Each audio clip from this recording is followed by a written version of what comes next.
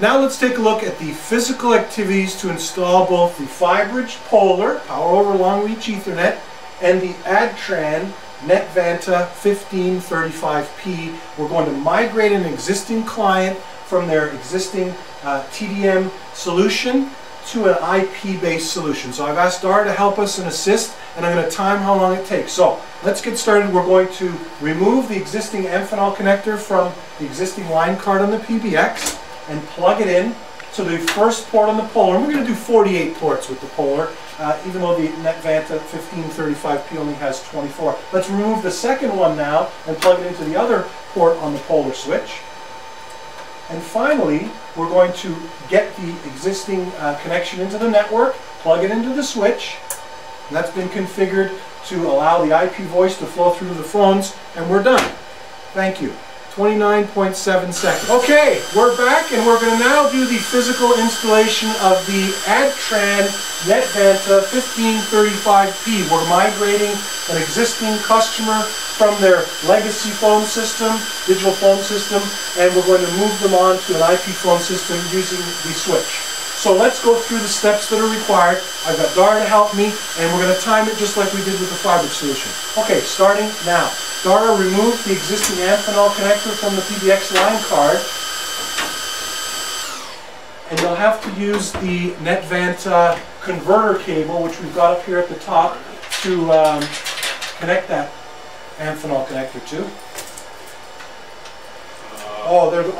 You'll have to use one of these gender changers. Unfortunately, it's the wrong type of gender on the front of that connector. Okay, and now what we're going to do is we're going to connect in all of these RJ45 connectors into the copper ports on the NetVanta 1535P switch. And there's 24. It comes in a 24-port model.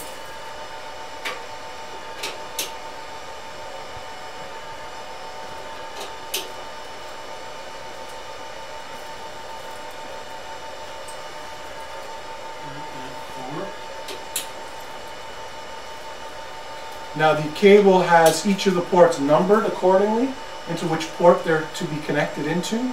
So Dara's got to make sure that he matches those numbers up for each of the ports on the front of the switch.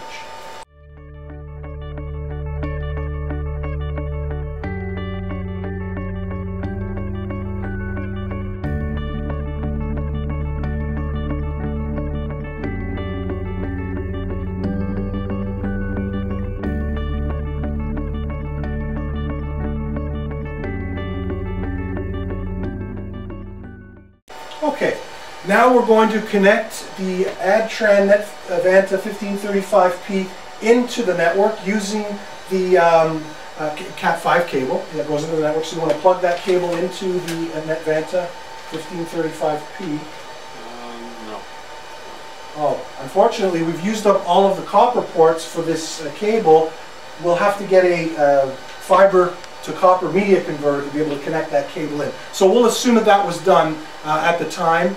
I'll stop the stopwatch now. 3 minutes and 41 seconds. Just to summarize, we've installed 48 ports using the Phybridge PoLRE backbone in less than 30 seconds. We've deployed 24 ports on the AdTran NetVanta 1535P in just under 4 minutes. Now, you'd have to double that if you were doing 48 ports here as well. And let's just review what we just saw as far as the physical installation. So as far as time, items required, rack space that we're taking up, power source, complexity, and cost, as you'll see shortly, the advantage goes to Phybridge.